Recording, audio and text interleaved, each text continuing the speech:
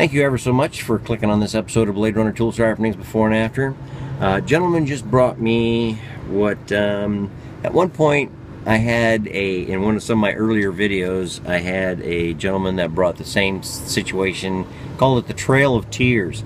This was purchased in the Philippines, and it's like a monster Bowie knife. I'm not really sure what you want to call that. Survival knife, fantasy knife, and of course your boot knife, which looks just like it. So what we're going to do is we're just going to clean them up, polish them up a little bit, and we'll show you our results when we return.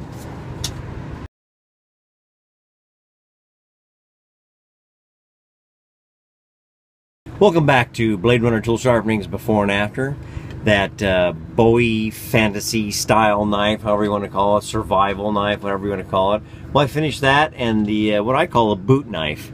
It's a nice little small knife that fit nicely in your boot.